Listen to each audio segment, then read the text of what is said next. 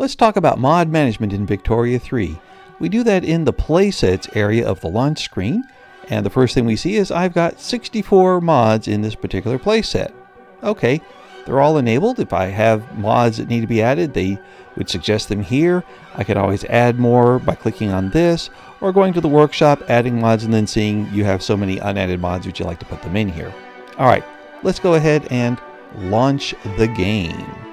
Alright, we're starting a new game as Prussia. I've got a great mod here that called Victoria Flavor Mod that is where the other mod that I had for Flavor is merged in with, and got these extra little German principalities. It looks like it's going to be great fun. And hey, wait a minute. What's going on here? I have 0 legitimacy? What? That's not good.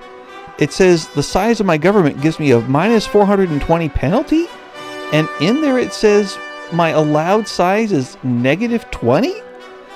That's not right. I know we had an update, but I don't think the QA in Paradox is that bad. Something is wrong with one of my mods. Alright, we're going to have to quit and start over. Back in the launch screen, we go to the playset, and now what I need to do is a binary search. That means I take half of these mods and turn them off, and then launch the game. If I still have the same problem, then the 16 mods, or the 32 mods that I turned off are pretty much okay, and that the problem is likely to be in one of the other mods. And if it is, then I turn off 16 of those and see what happens. Again, if the problem goes away, then it was one of the ones I turned off. If the problem stays, it's one of the ones that I left on. I have actually done that binary search and found what was causing that error. After narrowing it down to 4, I just started reading on each of those 4 mods in their workshop pages and looked for comments, and I found this one. For some reason, this mod causes a bug that applies a massive size of government penalty to the US. He hasn't tested. Well, I did test, and I was able to confirm. I loaded as Prussia. I even checked it as another nation earlier, as France, and it had the same problem. So it says I disabled the mod and loaded all my other mods. Game is back to normal. And yes, that's true. I turned off half my mods, loaded it. Problem was still there, so I knew which half it was in. And then turned off half the mods. The problem went away, so I knew which 16 it was in. Turned on 8, still no problem. Turned on another 4, this was in that group, had the problem. Turned off those 4, turned on the other 4, no problem. And then it came down to figuring out which of those 4. I had no idea that innovation actually useful would be something that would impact government legitimacy. It doesn't say that in the title, it doesn't look like it would.